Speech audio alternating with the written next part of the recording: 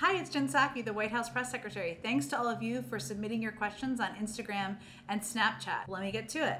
I heard the president is going to be traveling abroad. He is.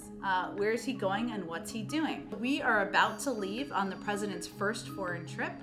We're going to be stopping in the United Kingdom to participate in the G7. We're also going to be meeting with Boris Johnson while we're there. He's going to be visiting with the Queen of England while he's there as well. Then we're going to head to NATO and have a discussion with other countries about the modern threats we face, whether it's climate change or cyber threats. And then he's going to finish off his trip with a summit and a meeting with President Putin. How are we doing on our COVID goals? Well, we're making some significant progress. As of now, more than 70% of people who are over 40 years old are fully vaccinated. That's a huge step forward, but there's more work to go. Over the next couple of weeks, we're going to be working with the private sector. We're going to be working with communities to do everything we can to incentivize people getting shots in their arms so we can all return to normal as quickly as possible.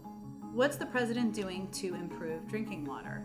Well, first, the president believes that families across the country, kids, should have access to clean drinking water. That's one of the reasons that in his American Jobs Plan, he's proposed replacing lead pipes so that kids can have access to clean drinking water. It also creates jobs, which is a huge benefit. We just launched a program, the Low Income Household Water Assistance Program, that is going to help make sure people can pay their water bills and ensure that they have clean access to drinking water in their communities.